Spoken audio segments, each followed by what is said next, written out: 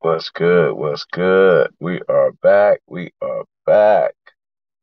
Hello, Marlena Williams, the Postmaster General. Professor Melly Mail, the Postman. We are back in the house today. It is Wisdom Wednesday. Shout out to Yahshua Muhammad. What's good, bro? What's good with you? Glad to see you guys are here. As you know, I am feeling better. Got my voice back, doing good. Progressing each day. Hope you guys enjoying your day. But as you see, it's Wisdom Wednesday, and we got a couple of guests today, and hopefully they join us shortly. But let's give the wisdom. Our world is a concrete jungle. You fight for what you want, or you get eaten by those who want it more. It's just that simple. You fight for what you want, or you get eaten by those who want it more.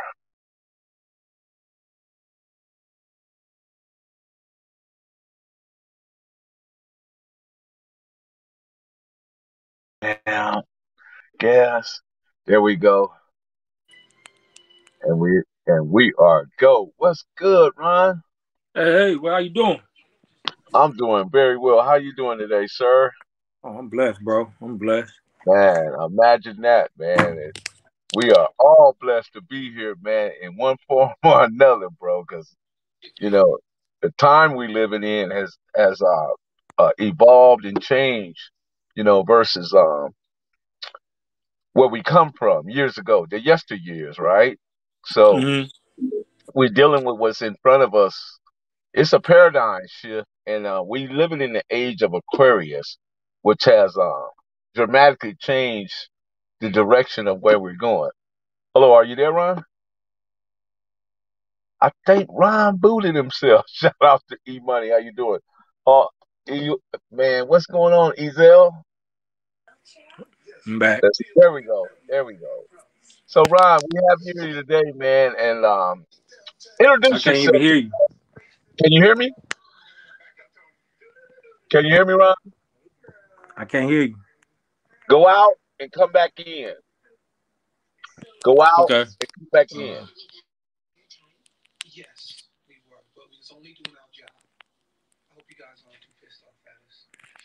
Can you hear me How now? do I do that? Yeah, he's going out. Can you hear me now? Mm-mm. Go out and come back in.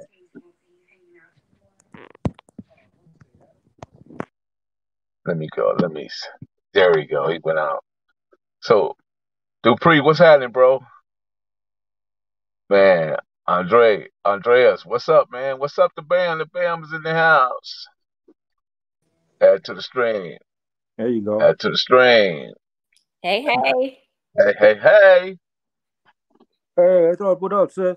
hey, And hey! we I got came, I Miss came on earlier. Kenya. Just a How are little, you my doing, pleasant Kenya? behind. Oh, yeah. How you doing today, Kenya?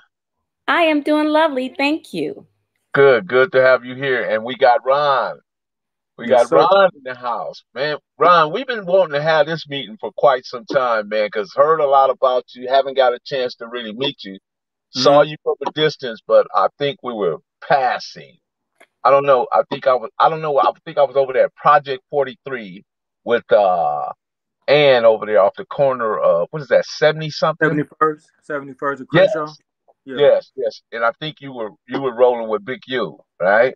Yeah. I was with Big U. Yeah, I was. Okay. Yeah. So what we want to get at to, man, we want to get into a little bit of your history, and we also want to get into the fact that you're also Raymond Lee Washington's nephew, right? Yeah. Yep. Okay. Okay, we Yes, want to sir. talk about that. So let's get started. You okay? I am so good. I'm just here. I'm here with you guys. I'm ready for partying. Ready for partying? See, that's what I like. A team player. Team player. King Ware is always a team player. So where did you Uh-huh. grow up at, Ron? I grew up in the Crenshaw district, formerly known as the 60s, was known as the 60s. I grew up, I was born, was living on 10th Avenue. Then as I got about 5 years old or whatever, we moved to the what they call the over hills, right up the hill, and I've been living there ever since. My parents purchased a house there and been living there almost 50 years. Did you have any siblings? Yeah, I got two brothers and two sisters. I have an older brother and a younger brother, but I have two sisters in between. All Okay. by my oldest brother is by my dad and someone else, but my mother basically helped raise him like it was her own. So all five, all five of us. So how many of your siblings actually were from 60s? Me, really with me, and then my little You brother Cedric. Oh, okay. Two of you guys, right? Two of you Yeah, guys. yeah. Okay. Good Yeah. enough. Good. So let me ask you this: at what point did you actually become aware of the '60s or knew what that was about? You start paying attention to it. uh, I was in the sixth, fifth, sixth grade. I started paying a lot of attention because I was hearing about the reputation of the '60s back then. Names and who they were, the role they played, and how gruesome they were, and how just things of that sort. But I knew I'm pretty young. I was aware about them pretty young, and So what was so impressive about it? What impressed you? Because there's always something that impresses us to make us gravitate or move towards something.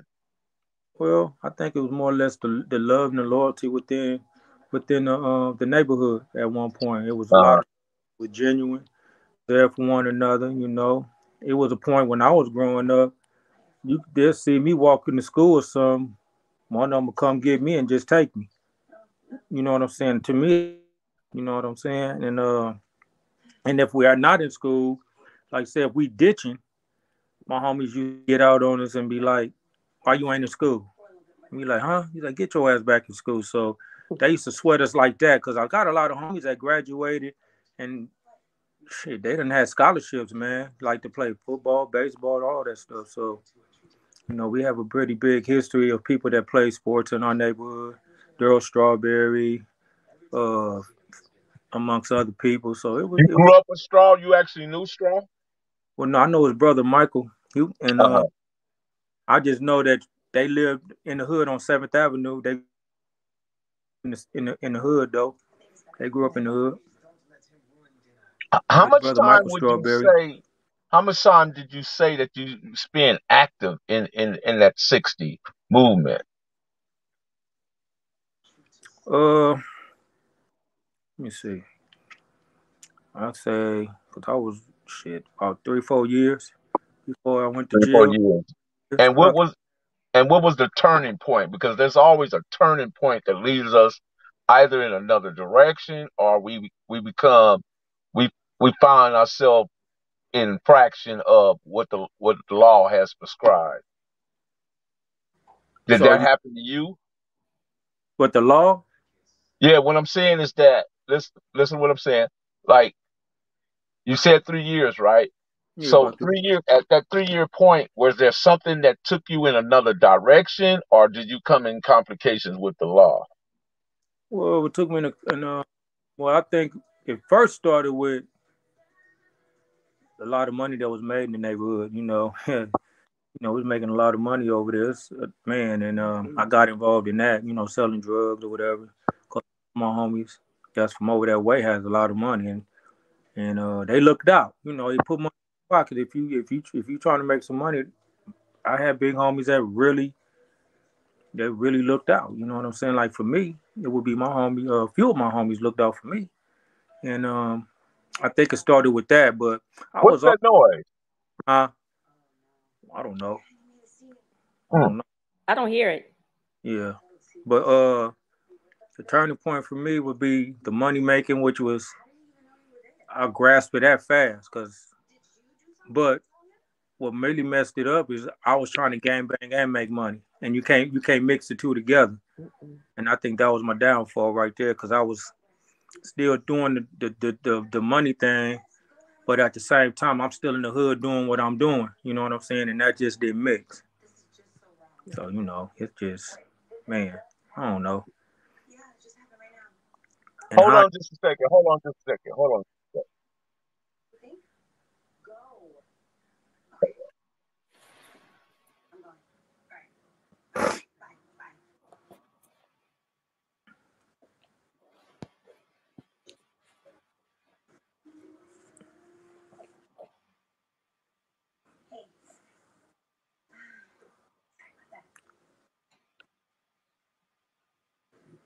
I don't hear any noise. Mm-mm. You might hear my dog, but he ain't been barking. Yeah. My dog ain't been barking. Now he barking. That motherfucker, man. He be barking too, man. Yeah. Especially when you see somebody walking up the street, he be like, "Ruh, ruh, ruh, ruh, ruh, ruh." You just be on. Wish I could put a muzzle on his mouth sometime.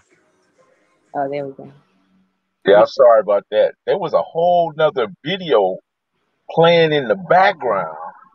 Oh, Oh, Yeah, that was a whole nother video playing in the background. I don't know how that happened.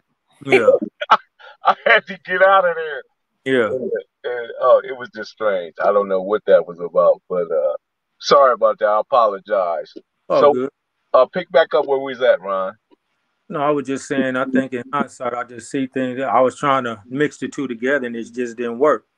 You know, making money and game banging, you just it's kind of hard to do both. You know what I'm saying? So I think my downfall, that's what it was. That really brought me to a whole nother point. You know what I'm saying? And it just like, man, it was just that fast money. But at the same time, I was still trying to do. I was still trying to be who I was striving to be as a gang member. You know what I'm saying? So I don't know. So, so what? At what point did you reflect on some of the things that you learned from the older OGs going through your transition of becoming a rolling 60? Because I mean, obviously, your Raymond Washington's nephew was. Did he have any impact on your life, or did you have any interactions with him as well? Yeah, I was a kid. But right, I was a kid. I just slept in the same bed with him. You know. But only thing I can remember as far as Raymond goes is he used to come to my house. Him and my dad was real tight. But he was tight with all his brothers. Don't get me wrong. But him and my So dad, Raymond brother, let me ask you this: Raymond brother was actually your dad, yeah, he's the oldest. My the dad is older. his boy. My grandmother had five boys. Uh huh. My daddy was Ronnie Joe, Donald Ray, Reggie, Raymond, and Derod. Derod is the baby. Okay. Yeah. Now he had a sibling on his dad's side. I think maybe a sibling or two on his dad's side. I don't know Hmm. him. Yeah. So what was some? Was there so many things that you can relate to as far as what his cripping was and what yours was? Yeah. We both could fight. that we both Okay. Okay. Well, tell us about some of them fights, man. I mean You I know, was I'm interested in the hand gods. yeah, I growing up I used to box. You know, I grew up I had a cousin that was a professional boxer on my mother's side, and he used to take me to the Hoover Street gym. What was his name? Edwin Williams. Edwin Williams. Yeah, and he used to take me to the Hoover Street gym and train me as a kid. But my mother didn't really want me to go in the gym. She was scared for me to go in that ring. I don't know why, but she was scared for me to go in that ring. And but he still trained me and things of that sort. So I know, I took that to the streets or whatever, and you know, man, I was known for fighting, man. A lot of dudes know. I got a little record.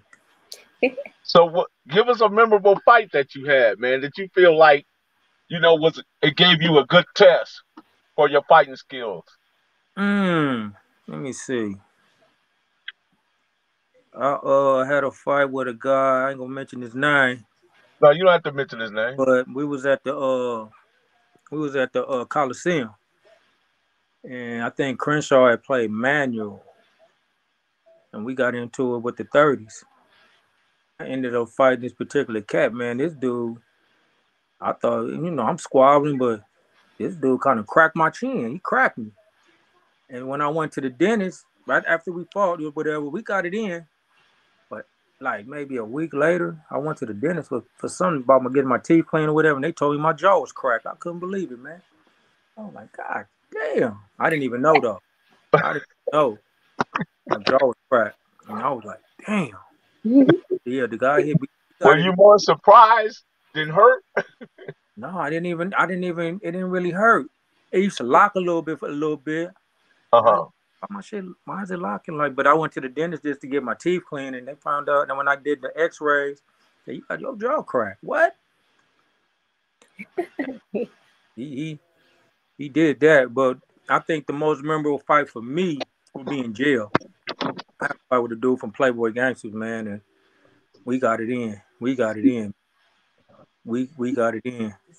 We squabbled like a mud, but it was cool. I mean, it was a lesson to be learned, but also a memorable fight though. It was a lesson, man. You just can't be thinking that you could be banging on these dudes and now knowing that you're gonna see these cats again on their terms.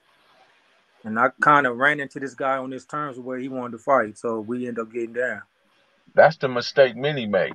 Yeah, Yeah. so I came out winning, but it was a good one. At what point did you enter the prison? I entered the prison. I went to jail at 18. I went to jail for murder, and at 18 years old, I went to the Crip module. Uh, they, they bust the Crip module up. We went to Wayside. I went to the $1 Million Road, whatever. Then I went to Wayside. I spent 2 years in the county jail fighting my case. Got my time. So by the time I turned 20, I hit the pen. I hit the reception, and then I hit Old Folsom.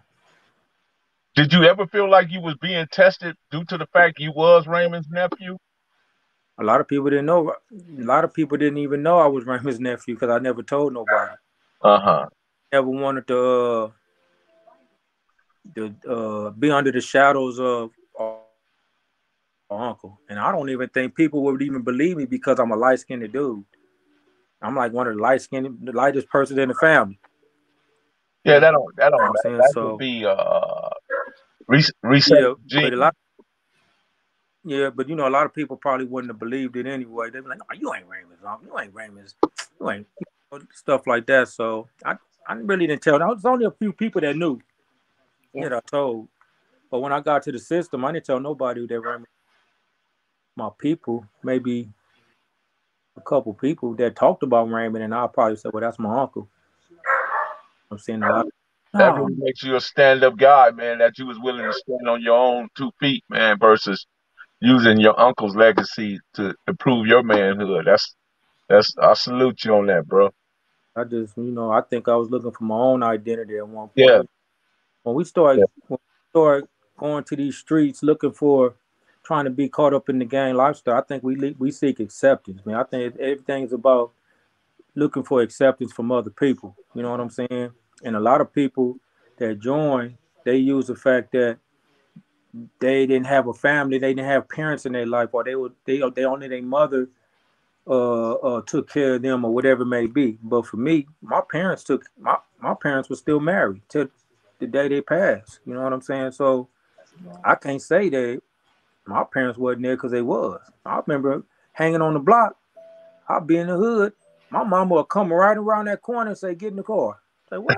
Get in the that's car." what mamas did back then, right? Yeah, yeah. And I used to get in that car with her. But then once I get in that car, I said, "Okay, you got me today, but tomorrow I'm going right back over there." And that's just was. My parents cared, man. They was real concerned about my behavior, man. And I didn't really realize it because I used to think that because there's five of us in the house, but my mother's I feel like she was giving more attention to the other ones under me. But the reality is that those four other siblings that's younger than me, she needed to be there. Both my parents needed to make sure they was cool. Yeah.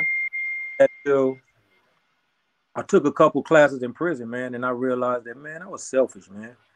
I said I was real selfish about this, man. I'm looking for attention, and my mother and father had the other four siblings, but I'm looking for all the attention. Yeah. Selfish shit, you What know what I'm made saying? you think you that was your thinking or that was in your heart? How did that happen?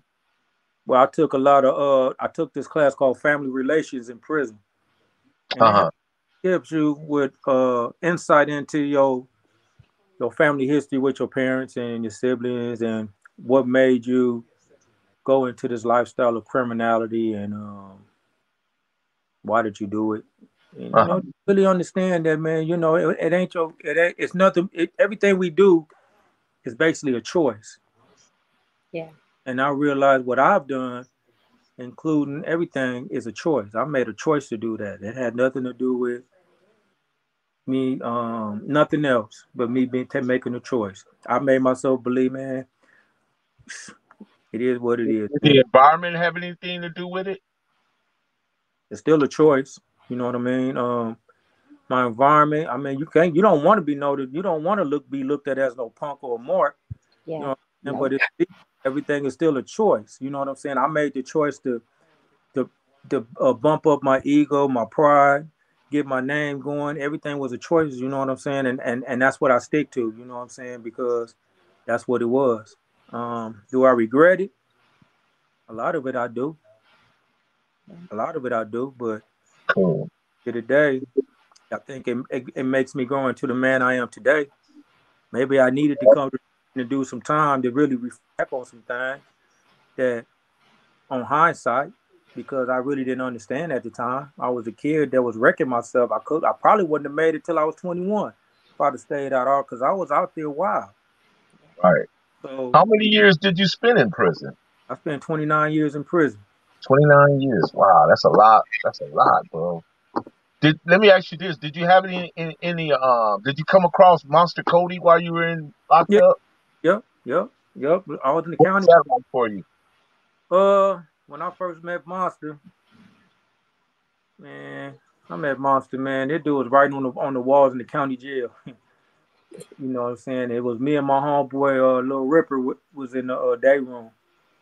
And I seen him. You know, he's writing on the walls or whatever. And he was cool. He introduced himself like I'm Monster Car, told him who I was. My homie Ripper told him who he was. He was like, I recognize this and that. And he used his name Monster Cody, but he used his Swahili name, Sanika or whatever.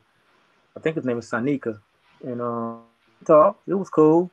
Yeah. Man, Was, but not even was you too. thinking like, man, was you thinking like that you was gonna have to fight him or anything? Did that come across your mind, or I did his think, attitude suggest that?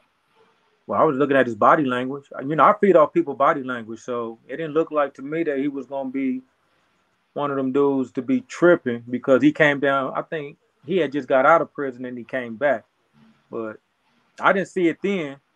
But maybe a month or two later, one of my homeboys got killed on the streets. And my homeboy Casper had got out. He got killed by some rivals or whatever. And I go up. I hit Wayside. And I happened to go to the dorm with Monster Cody's in. But it was a lot of hoopers up in there. And he seen me. So, okay. My Uncle Perry was in there at the time. Well, he ain't my uncle, but friend of the family. He was in there too. And he was like, he came to me and he was like, Master Cody in here, man, and he been tripping on your homies and this and that. And I'm like, for what? That ain't got nothing to do with him. But then I was like, okay. So I couldn't even unroll my bed. And it was like two or three hoovers came up to me. And it was like, where you from? And I looked at him. I said, I'm 60. He said, you can't be here. You gotta go. This Hoover. I said, listen, man, I'm not going nowhere, man. Now this is my ego and my pride talking. I'm not going nowhere. Mhm. I any one of your homeboys head up, but y'all gonna have to beat my ass up in here. Yeah, just what I said. So Uncle Perry, for some apparent reason, he went got me. For some reason, he went to the police, I guess, and that's my nephew. He ain't supposed to be in here, or whatever. And I'm like, man, what are you doing, man? So they call my name. I go out here, and Master Cody fired my uncle for doing it. Like he just fired on him. Wow. And we all was out there handcuffed, and I looked at Monster. I was like, damn, bro. I said, I'll meet up with you again. That's just what I told him. So I'll meet up with you again. But I haven't seen him no more since that time. Mhm. But I respect. I look at it as that was just how it went. Somebody got killed. It was going back and forth on the street. It came it came to jail, and it was like a ripple effect. So Yeah. I understand that. Do you So think your uncle was not aware of the rules of engagement? He was just naive to what was going on, to the circumstances, and reason why he did what he did? my uncle, Yes. uh, no, I think that what he was trying to put together. I don't think he would. I don't think he fathomed the thought that it would be this. It would just Let at me the end. ask you this: was he a gang member? Yeah, Raymond was a gang member. Yeah. Your uncle that was in the county with you. Oh, you talking about Perry? Yeah, No, Perry. He grew up on 76 in Wadsworth with Raymond and my uncle Gerard and my dad and them. He grew up on the that's same what I'm block. saying because it seems kind of strange how he reacted to the circumstance. You know what I mean? Because that wasn't your posture at all, but he took it upon himself to go to them. You know what I mean? I guess he called himself kind of help you. I don't know. You know, I asked him why you do that, man. I was like, man, why you do that, man? I take an ass whooping before I go anywhere, and not just the ego talking. I'll take an ass whooping. They're going to beat my ass, or I'm gonna whoop one of their asses. I promise you. So you know that's just my thinking. But I Miss don't know. Kenya always fly. Yeah, I'm yeah, listening. I'm getting knowledge. yeah. I've been knowing him since he's 15, 14 and 15. Every time I hear, I'm like, oh, what? Did I miss that? Yeah. So, at what point did you meet Ron, Kenya? Let me ask you a question. Oh, God. Ron, what Mm-hmm. did we meet? About 15, 16 years old? Yup, about 15, 16. Yup, Yeah. You And, guys went to school together, or and we both of you went. lived in the Overhills, right? we, Yup, the yeah, we school grew up in out the together. neighborhood. We used to go places together. All that. We did it I all. had the car, so Yeah. I was the one that had the car, one of the first ones that had the car. So they were all loaded up in my car. It Smurf because he was in a wheelchair, Lil Looney, Uh, Ron, Baby Waco. I have the whole young hood in the car. I think Ron, something happened. He'll be back. He'll be. Okay. I'll put it back in. And where Yeah. would you guys go? What would that be like, Kenya? Oh God. Now mind you, okay, I was on the Don side, right? Uh huh. So they're down the hill, I'm up the hill. But those were my friends. I mean, we went to school together. And of course my mother preferred me to be with the she wanted me to be with the, you know, the guys a part of the Jack and Jills, all the little preppy boys that were gonna go to Morehouse. That was not my style. I hung out with my homeboys. They wanted you to go Consolidated Plaza, huh? Yeah. Oh my God. I'm like, that's not gonna happen. I mean, they said I was on the debutante ball. And they had no idea before the debutante ball. I'm in the car with all them, and my windows get shut out. I'm like, I'm sorry, but we would go to Westwood, Fox Hills Mall or Westwood. That was our hangout spots. So how did you explain your windows getting shot out, Kenya? What was that like? Mom, they broke in my car again and stole my Alpine radio for the second time. It's not my fault. Classic. I Classic. did not do it. I did, but it would come around. Somebody would always, because my brother was he was in Culver City football team, but somebody would always snitch on me, and I had to come. No, I don't hang out with people like that. Are you kidding me, Mom? No, I yeah. would clean it up all the time. Yeah, So let me that was a go ahead, mess. Ron. Go ahead. You know, I said that was a crazy moment when she talking about her car got shot up because I was in the car when it got shot up. I think me and Smurf was the only one in the car when it got shot up. Yeah. So let me ask you this. How did the Kenya car come to get shot? Was y'all throwing signs or what was y'all doing? Was Um, y'all but throwing the ball? it was my homeboy in the wheelchair. He hit that odds with a rival, I guess. The rival get out the car in the beginning, talking shit or whatever. Then he jumped back in the car and he went up inside the park because there's only one way in and one way out that park, Kennethtown Park. So we go up in there. Oh, And yeah.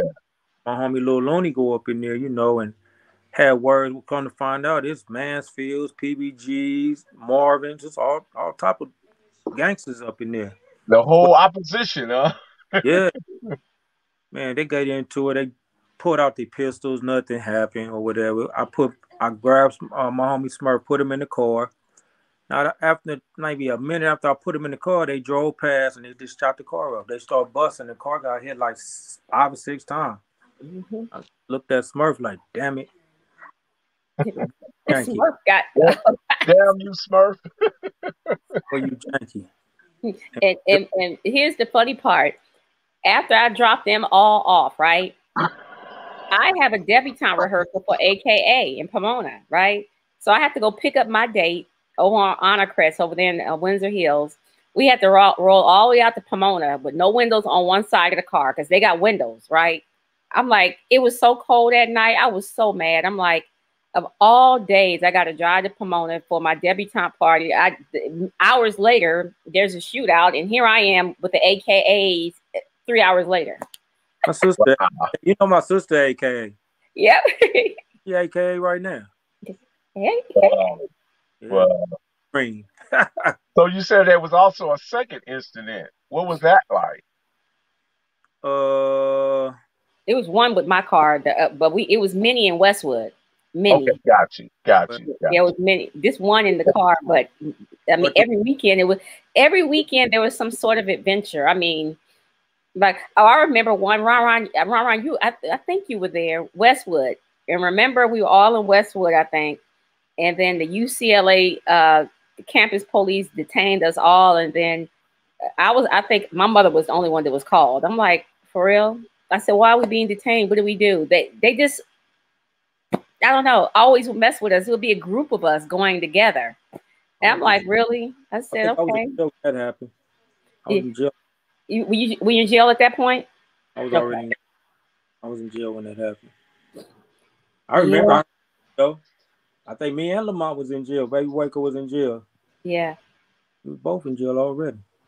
Out of that 29 years, did you spend any time on the level fours in the hole? Yeah, shit, man. I started off in Folsom. Shit, I got started off in Folsom, old Folsom. And I stayed there. Then we opened up Lancaster level 4. Okay. And from there, I went to the level 3. Spent some time on the level 3. Still, in my isms.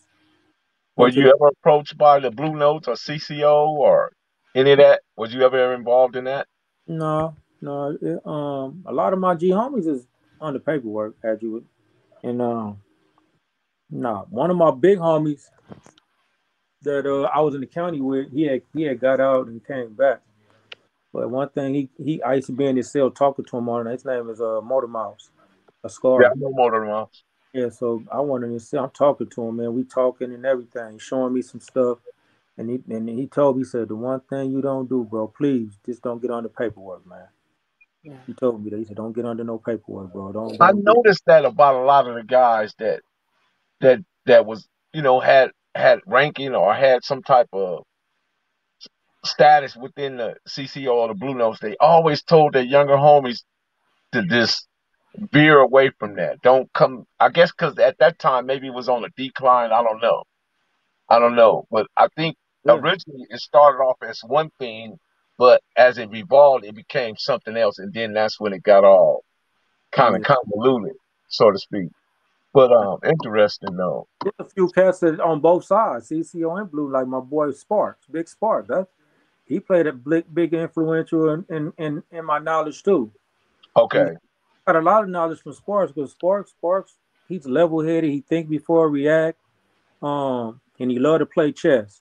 So I used to him. Who else I used to spend time? Ike Battle from Great. There's a few. Big Rebo from Park Village. Yeah, I know Big Revo. That's my homie. Reed, man, double OG. Yeah. Who else, man? My boy Hola Ray from Hoover. Uh, my boy Traybone from A Trade Gangsters. Robert Stewart. Crazy D from A Trade. I mean, it's a lot of people, man, that Right. been around that I've learned. I've grown to have some type of a relationship with them, man. So let me ask you this, Ron. How long you been home from that Uh, 29, 20 years? I've been on 3 years. I'm over 3 years. Yeah. How hard has it been to adjust back to society? Well, you know what? It's hard, man. It's hard, but you just gotta take your best step forward, man. That's all I do, and I don't even think about it. I just work because I've been working since I've been home. You Great. know, so then You my got mom, great friends like Kenya, Big U. yeah, and You got yeah, people that's around you, that's yeah, been your friend forever. they blessed me too. When I came home, I was blessed decent, and my dad passed away, so now I got this. We got Oh, this see that. all this. So now I'm really understanding what the significance of paying bills are. Yeah. You know what I'm saying? So it's like, damn. It's that big, but Yeah, it's it's way. rough, bro. So I let rather me ask you this. I don't mean to cut you off. At what point did Kenya approach you with the project, though? That's what I want to get to. okay. Well, I approach. You know what? Kenji, we came together with this. Because the thing was, when I spoke to Ken, we all kicked it in my living room. Me, her, and my boy Baby Wade. We talked, and I told her that I have journals because I used to journal in prison, just write in my journal, just write. And I did a lot of writing. A lot. So she's like, well, why don't you turn them journals into memoirs? Kenya always telling me something to that degree too. Yeah. Yeah, she did that. Yeah, and I was thinking, okay, I'll Intellectual think about it. property, right, Kenya? But it went Huh? to Yep. Yep.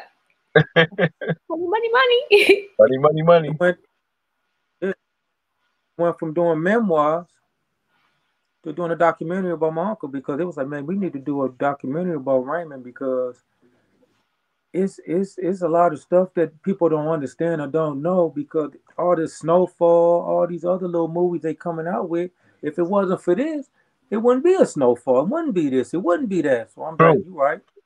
I say you true. right. So we started that. We started doing the documentary. Then we dropped. That's when we involved Big U. The television series. We got two. So a documentary that's already 7 hours in, and then the television series. And we got Awesome. So yeah. how excited were you, Kenya, to be a part of this project? Because you actually sat down with the mom, with Raymond's mom. Talk to us about that. Yeah, so we had to Ron and her and I got on the phone because we had to get her blessings and her permission, because the life rights are, that's her son. I mean, he when he passed away, he was not married. So mom's handled everything, mom's paid for everything. So we had to go to her to get all paperwork done, and she was happy. I mean, it brought a tear to her eye because she said somebody finally wants to talk about my son. They wanted to throw him away years ago. They wanted to just throw him in a garbage can and label him as this horrible human being. And y'all want to talk about something good. And yes, please. She was excited. Yes, we have to narrate our own story. You can't allow these people to continue to narrate our stories. This is Yeah, one of the reasons that the I talk to everybody. It inspired me because I want to be able to, for us to narrate our own stories in our own words, based on our own self knowledge, and not have it interpreted by individuals that don't know us or know our culture. exactly. Exactly. And So, that's when it gets kind of tricky because I've been in Hollywood, Black Hollywood, for over 25 years, right? And it's normally a white man that tells that story. And why is that? Well, when you approach the Black people who are famous, they want to shy away from it. They don't. It's not necessarily the white people are taking it. The Blacks that have the power in Hollywood, they're above the Crips now. They don't want to talk about the Crips. That's taboo. They don't want to do that. The white people know, look, that's gonna make us some money, so let me get involved in it. And that's what I've been. I think Ron can tell you that's what we've experienced. I mean, we've been getting so much love, and mostly all the love has come from others, the other people. Yeah. I bring him on a lot of because I want him to understand the business of how to pitch a project. He's been on two major calls with me with two major networks. We had Zoom calls with them, and he's got to see the talk, the lingo, what it takes to pitch a project, how long it takes, executives, how all these things happen. And he's like, wow, you really got to break down a story for an hour. You got to break down 5 seasons in 1 hour because then people want to know the bottom line. How Yep. much money you gonna make me? How long are you gonna make me this much money? That's there it is. So So it's ongoing, but that's the it's a battle. battle, and we gonna win. there it is. There. How much Yep. time and how big of an effort was it to assemble a team to do this thing right, to get this documentary the way you wanted, or the way you guys saw it, or the way Ron written it out? Yeah. Well, for the television series, the first thing is first you got to get the lead. You got to hire an amazing lawyer team, and I got three amazing lawyers. Century City, you got to have money to retain them for the duration, and they got to draw up all the life rights. Things have to be signed. Then you have to assemble your team. So Mhm. let's take a Crip project, right? Uh-huh. You can't have a Crip project in LA unless you align yourself with the right person. And when we got going, when we got the sizzle, that's when me and Ron went to Big U and, asked him to be a part of it. And he was, of course, gracious because that's, you Part of his can't do budget. anything. Yeah. So You when wouldn't you be able say to do it. sizzle, I just want to, I don't want to skip over that part. What do you mean by sizzle? Okay, so when you put a project together, the first thing you want to do, you have two major things to do when you're putting a project together. You got to get a deck, and you have to do a sizzle reel. A sizzle reel is about 1 minute to 3 minutes of kind of putting the story in a cluster. You try to sell your product, so you have to make this strong enough to be enough so people networks that view it will get the idea, they're impacted, they see your vision. It's a selling tool. So it's a little mini movie of your story. And back in the days, you might have been able to sell a project with just an idea. Well, now you have all your streaming services that are completely lazy. They want you to do all the work. They want you to come to the table with a whole package deal. That's your sizzle, your story Bible, your pilot script, your deck, your life rights. They want everything done. And what better person to do it because you've been spent so much time in this circle, in this life, you understood every aspect and element of everything that that was needed to make this project go through, right? Oh, it's yeah. I got a team that does it, but I know how it needs to be done. I tell them what I want, and it's done. Then when you get everything, you still have to have your agent or your attorney because I can't just send my project to Netflix. They do not accept unsolicited material. Meaning that if you have an idea to do the postman story, right, you have to get your agent at William Morris or a CAA, one of them, or a lawyer to submit it for you because they don't want to be sued. Because back in the days, they had a lot of things that people were stealing projects. So Mhm. I can't submit it. My lawyer has to submit it Got you. or agent to Got protect everybody. you. Got you. That's That why, makes sense, though. yes. So we have to keep our lawyers on payroll each month. They have to be paid. We can't move around without them. So people, when they come to me, oh, I need your help. Well, it's a lot of stuff you got to do yourself. You got to get an attorney. You got to do this legwork yourself. I had something come across my desk yesterday. One of my a rapper friend out of New York. He has a project already done. And I was explaining to them, look, I gotta walk it in because my lawyers and my name is on the line. I mean, unless you want to go get your attorneys, and then you're gonna have to, get the relationship. I have those already, and those are priceless. So, it has to represent my brand well. So it's a lot, Melly, to doing it. I mean, people I hear I this totally movie, understand because I've been watching Bosco do his stuff, and I've been like, yeah, yeah, yeah, Bosco. I talked to them earlier, and your son Bosco, by the way. Um, I adore him. The most amazing guy. And right. that boy can call me Thank up you. at 3 o'clock in the morning. It's very few people that can call me up that like I need you to do something because he's a man of his word. I came and did some work for him. That boy Consistent and pays me. consistent. Yeah, he pays me. He don't Most people don't want to pay you. Oh, that boy pays me. And then he call, can you send your 1099 over? Business. He knows when I send you money, I need that tax form to follow. So you pay the taxes on your money I just sent you.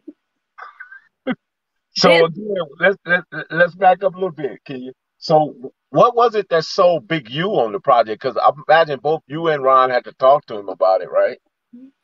Big U, it's a lot of people that have been trying to come and infiltrate the Crips for years, and they'll put a stop to it, right?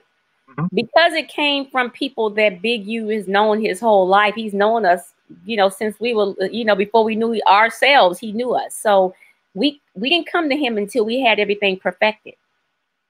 Meaning the sizzle was done and all the little things were done for him to see. And he was first proud of us. He's like, wait. When did y'all do this? We're in a pandemic. When did y'all have time to put this together? Oh, we did this like 2 months ago. He kind of anchored it across the line then, right? At the end. Yeah, because he was working, you've been a part of his project. He was working on that. So we were working on our branding thing when he was doing Hip Hop Uncovered. Right. And when we presented it to him, did an amazing job on that, by the way. They're working on season 2 now. Bro, I mean, I have to get him on the phone at 7 o'clock in the morning if I want to have a meeting, because he's on the golf course. He calls me from the golf course. Kenya, hold on. I can't imagine Big U playing golf, but I guess okay.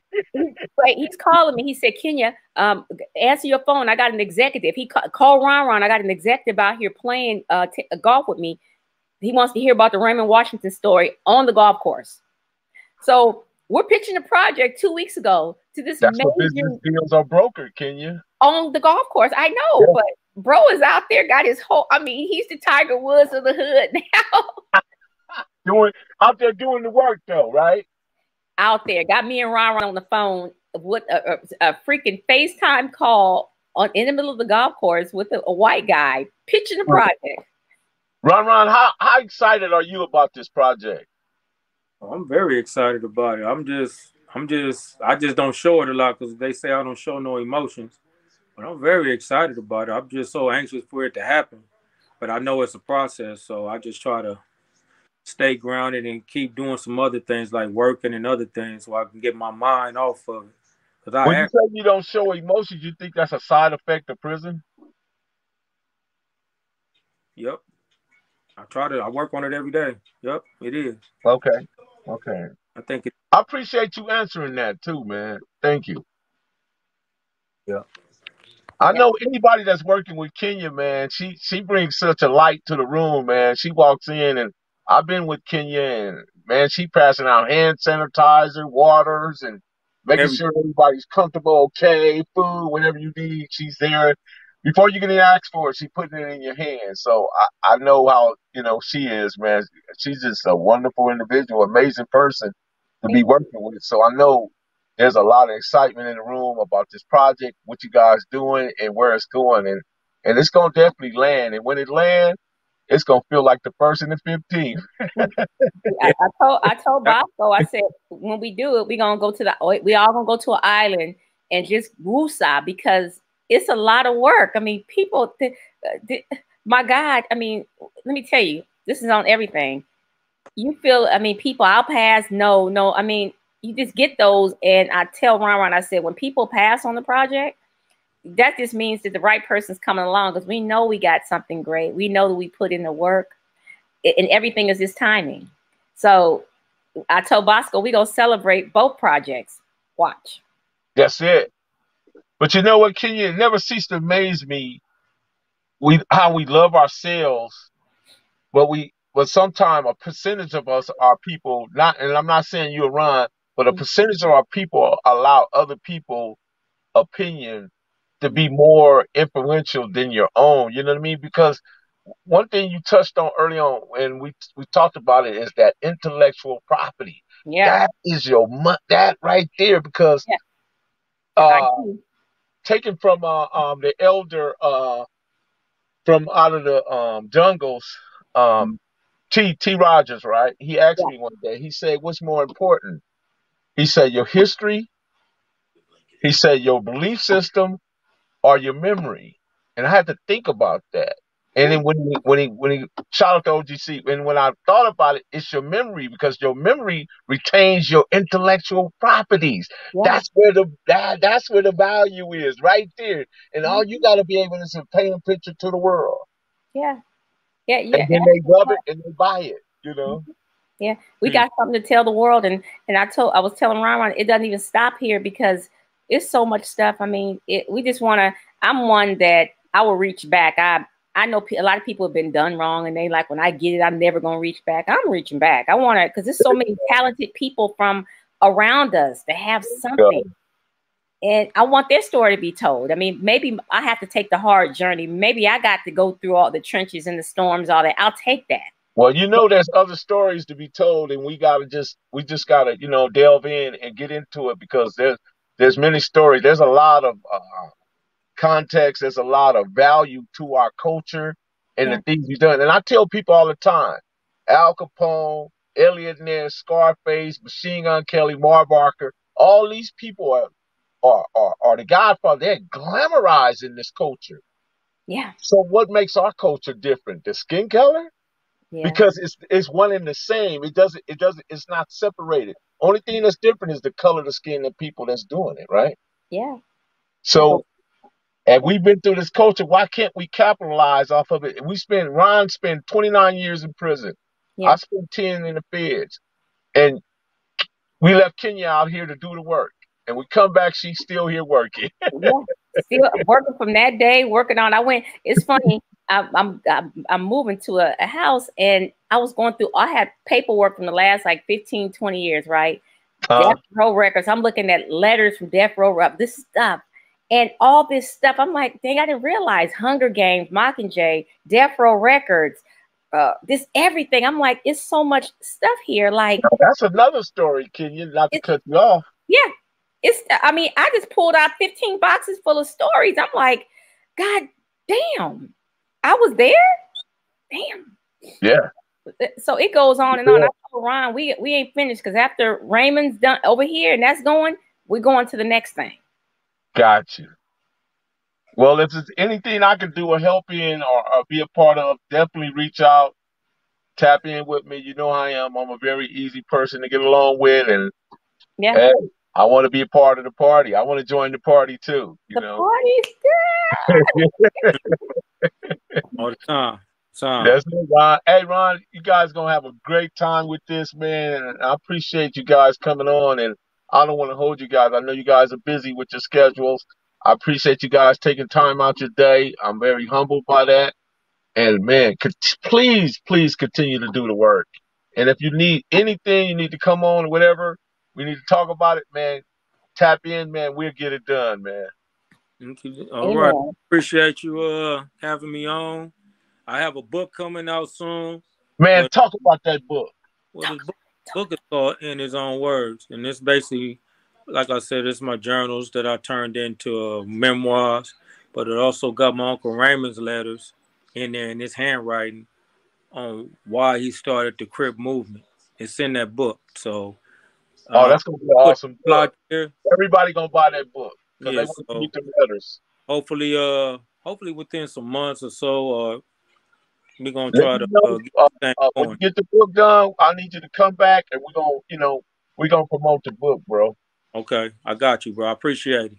I appreciate you, man. One love, Ron. All the It's time. pleasure is all mine, man. Kenya, you know the vibe. You know Yeah. the vibe. Yeah. Peace to you both, and we'll be talking soon. Kenya, I'll give you a call during the week, okay? All yes, right, bro. sir. I'll be Thank easy. you. Salute to you. Peace. Bye-bye. Peace. Bye. Shout out to the Mailroom Nation. Shout out to the Mailroom Goons. That was a very, very, very interesting interview. I love it. I love it. I love it. Anybody got any questions now? We get to the question part because it's Wisdom Wednesday, and we got to talk about the wisdom, right? Let's go. Hood, city, click. Let's go. What's going on, E-Money, Michelle, Mike Marks? Man, anybody want to jump in the live with me and we can discuss this, what we just heard? Anybody? I'll drop a link in the chat.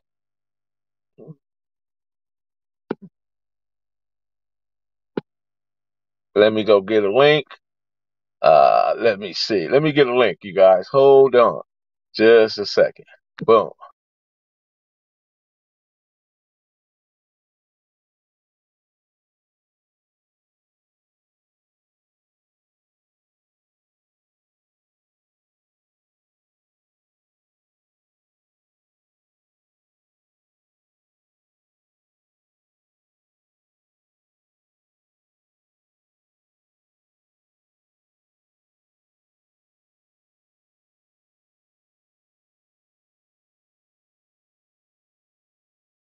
Okay, we are back. We are back. We are back. Yeah, I got to get a second phone, Postmaster General. I got to get a second phone so I don't have to keep popping out like this. This is so unprofessional of Melly Mel. This is so unprofessional, the professor. Just popping out on us like that. What's going on with him? Here I go, guys. So listen, any questions? Anybody want to jump in and live and talk about it? What we just heard? Anybody want to talk about Raymond or anything that's going on in society? You know how I am. I'm very open. Terrell, what's good with you, bro? Oh, they had questions for the guests. Yeah, I got you. I got you. Sometimes, we gotta do things another way. Oh, I ain't knocking that door yet. Voice of Reason. Oh, I just dropped the link. I just dropped the link, Bodacious. It's in the chat.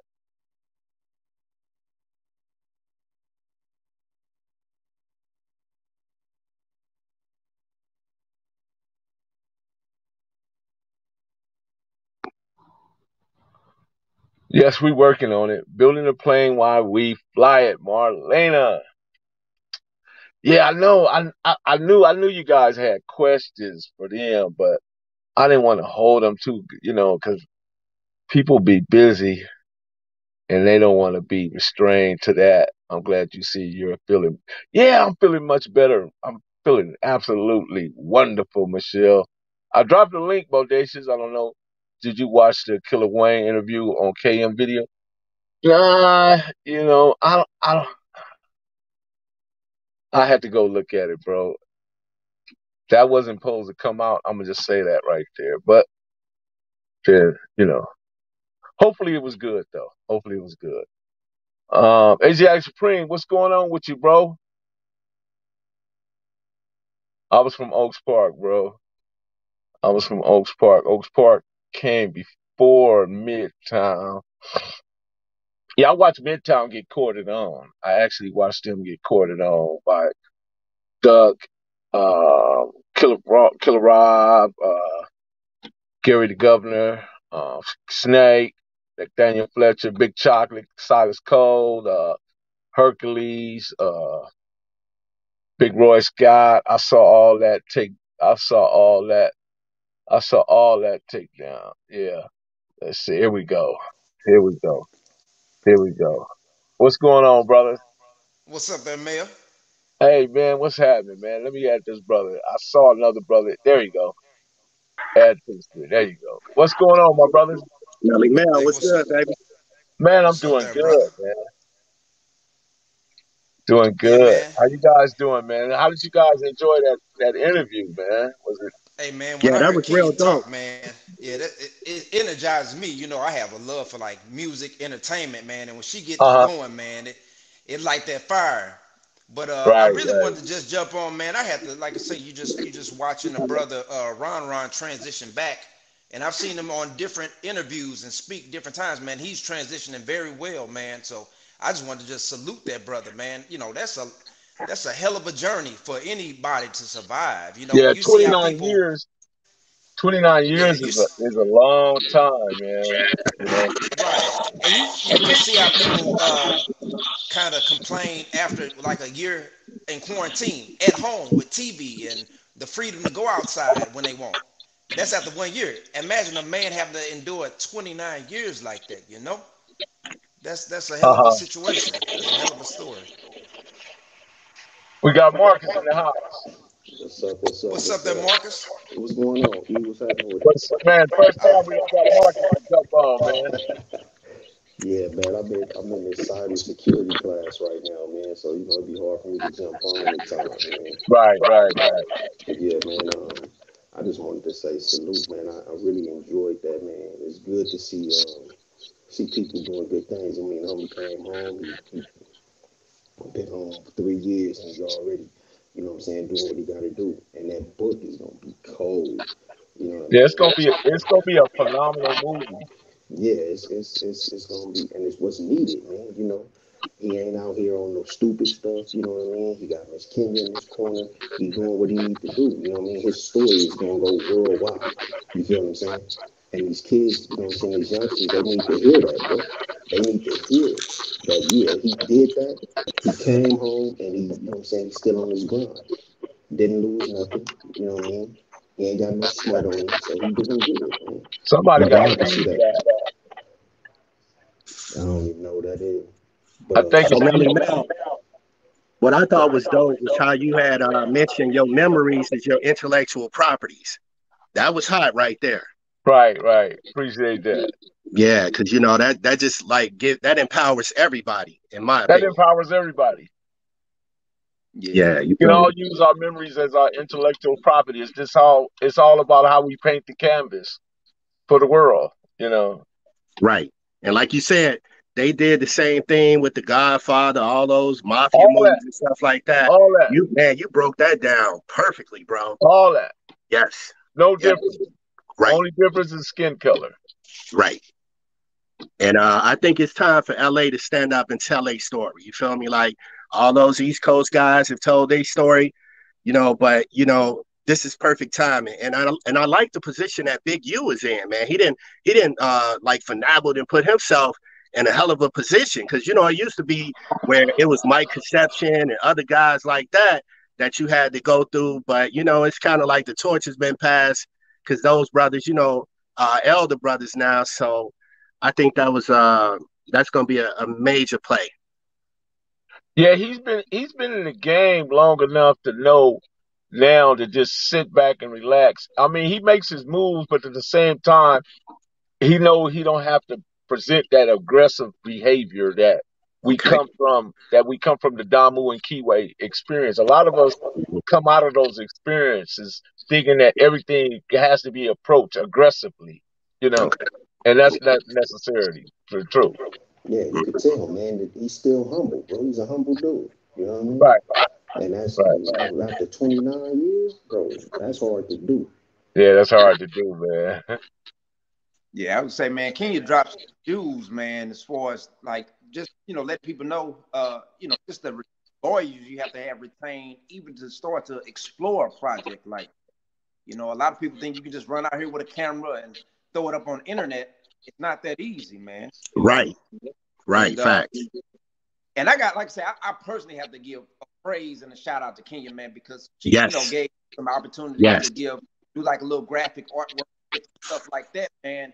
And she has a hell of a resume, man. She's just on tour with um, New Edition. Then she Mm. FaceTime one time on the movie set, man. I think with Kevin Hart, and she's on the move, man. I'm like, man, it's a blessing, man, to You be see, able to I had those. to break down that sizzle because I know most of us Yeah, didn't True. understand what that was. You Right. know, Right. Right. Right. Facts. And see, Big yeah, Melly Mel, you didn't done the same thing.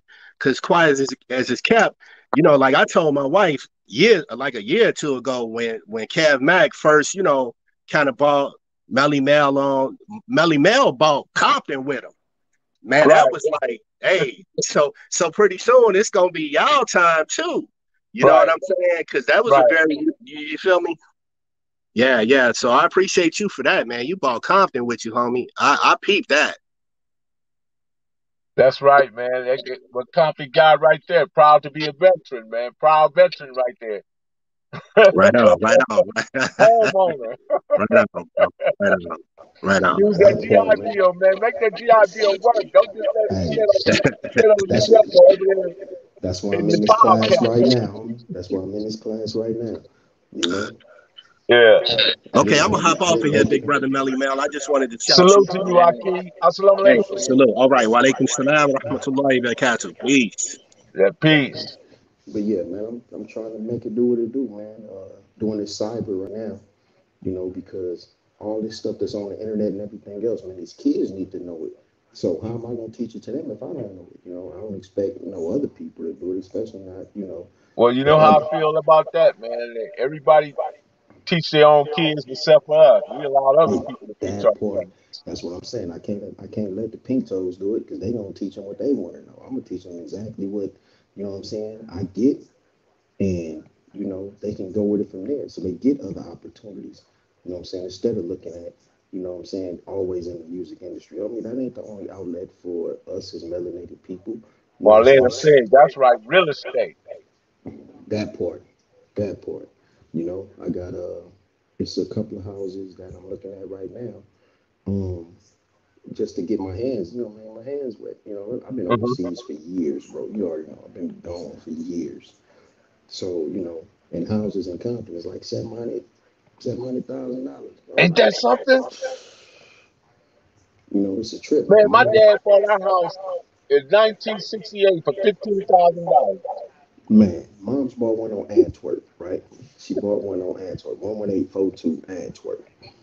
And she sold that one. She bought one on 120th for 130,000. This is like in '90. Man, that house almost worth 650, 670. I'm like, Yeah, yeah, and I got it's easy. on, yeah, it's one on 122nd that yeah, she's moving into real estate. I got a townhouse in Paramount that is renting out. So you know what I mean. And that's I'm trying to do that now in Texas. So I'm going to try to do the same thing here. You know what I mean? Get in on the ground floor. You Yep, know what I Marlena. mean? And that's what I had. I talked to Bright Dog not too long ago, man. And it was like, man, what if all the homies just bought a house in their hood? Just bought a house in their hood. You know Man, what I mean? we could say we rightfully own the neighborhood at that point. Spend years doing other stuff. Claiming their hood. Why not own it? Yeah, AGI was free. I feel you on it. He said I had to leave Cali to own Ware. Sacrifice a lot, but I gained a whole lot more. That's Hey, true, brother. I'm gonna tell you this, Money Mel. Look, man, and I tell anybody, if you know any veterans, if you know anybody that is a vet, jump on. If you can get them to go in with you on a home, it's no money down. If they are 100% disabled, if they're disabled, every state has disabled veteran laws and everything else. You just have to look, and that's the problem. People Man, I don't got look and jump brothers on. that never used their GI Bill. And see, that's the thing. They got GI Bill, you got Post 9/11, and you have what is called the VA home loan. The VA home loan is where you don't have to put no money down and you don't have to pay a PMI, which is that primary mortgage insurance. So if you got a house that they want 30,000 down, you don't have the 30,000, you put 10, they gonna add to your mortgage about $180 a month just for insurance to make sure that you pay your mortgage. You Mm. understand what I'm saying? But if you're a vet, you don't have to do that. It's no money down. And in certain states, depending like I know Texas and Florida, you don't pay property tax. You don't pay no property tax. In Marlena said, California, look into the condos as well. Oh, a oh yeah, great oh turn yeah, on investment. oh yeah. I'm already looking at that. They have some that they're building in oh man, it's right around Austin in Texas. It's something that they building, and I'm trying to jump on those. My goal is to get about 50 acres of land and build on that, you know, so that way I can make it low income, affordable housing. You know what I'm saying, for people that's really in need, man. Not people that's trying to get over on the system or nothing like that, but people that's really in need and need a helping hand. You know what I mean? Because if I didn't have OGs to teach me, I'd been in the pen right now. Dead, no, I've probably been dead. I know I've been dead. Yeah, they Had said I your volume down low, Marcus. is that right? Can you hear me better now? Can they hear Go me ahead. better? Yeah, Okay. I think you on a Bluetooth. Yeah, I got these headphones on Yeah, because I that's got the problem. this class playing in the background. You know Okay. what I mean? Well, I ain't gonna hold you, bro. We're gonna go ahead and I appreciate you jumping on. I know Oh you yeah, got for sure, for sure, for sure. But nah, I'm a support. I'm a support anytime I right can. on, brother. I You know what I'm appreciate saying? One love. one love. Salute to the mailroom goon. Mailroom Nation and Mailroom Goons, man. You know what it is. Shout. Shout out to the Mailroom Nation and Mailroom Goons. Professor Melly Mail, the Hood Postman. Be sure to click the notification bell, like, subscribe, and share. Drop a comment down below so when this dope content hit, it'll feel like it's the first of the 15. How you guys feeling this evening? I'm feeling absolutely amazing. Let me see. It's no land in Southern California besides up in the hills that deserve Desert, Palmdale, and Victorville. So, yeah, I guess you got. There's a lot of land. You know what I mean? Everywhere. Man, they building over in Moreno Valley so tough, but they building warehouses in Moreno Valley. See that Bodacious. What up, Bodacious? Man, I had some technical difficulties trying to get it. My camera went out. You know what I'm saying? It's always something, you know what I'm saying? But I just wanted to give a shout out because that was very informative to to the mailroom goons and everybody. You know what I'm saying? I just like how our people are starting to get it.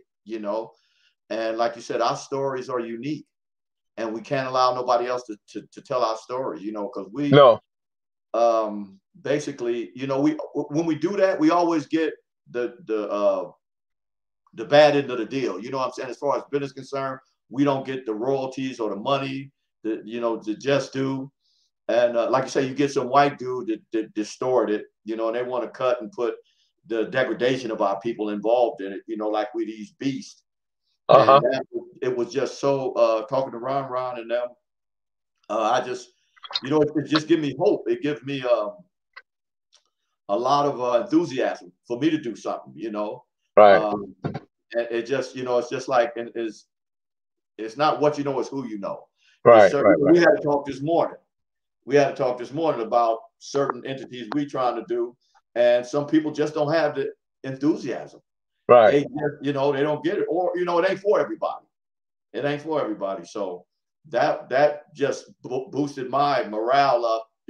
Especially when you start talking about my OG homeboys.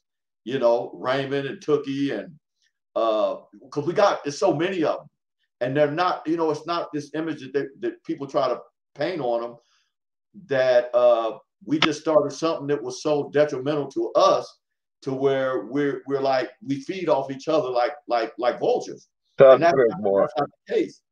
Um, like Ron said, as far as the family background, we all come from great parents. We come from a great background. I had a mother and a father in the hood, and that just was awesome. I knew what a hungry day was. It actually, to be honest, I had to basically kind of come down some as far as to hang out with some of the homies because I didn't want to seem like I was bougie. You know what I'm saying? Because we had everything. We had bikes, mini bikes, low riders, cars, everything.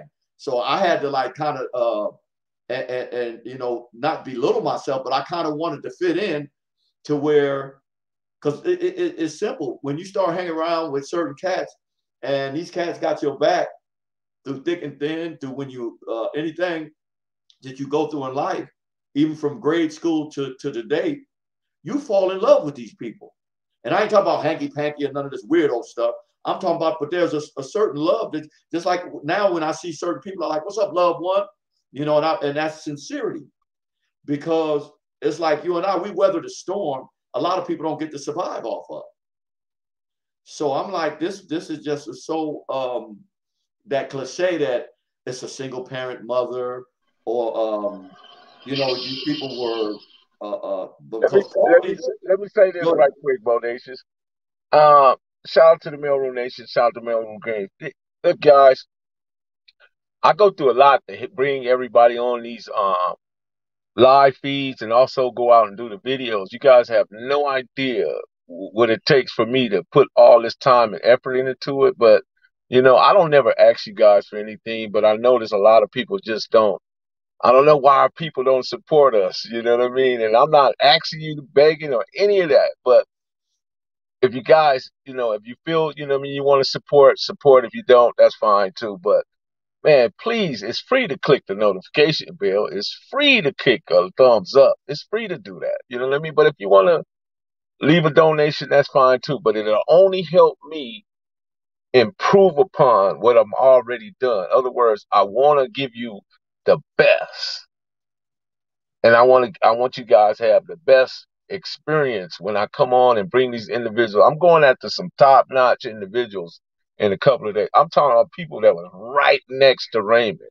I got them lined up, you know what I mean? But it's gonna take me a lot to get to them and do all that, but I gotta go get it because of their status. You know what I mean? I can't reveal their names at this point because people behind the scenes, they go back and they try to slick you, and I'll tell you, it's a dirty game now. I ain't gonna say it ain't no dirty game, but yeah, but you guys know what I'm saying. So I appreciate anybody who donate or spend their time, press the thumbs up, click the notification bell, and especially my moderators, Postmaster General Marlena Williams, E Money, uh, Mike Mars, and Johnny Sullivan, and everybody, and Michelle.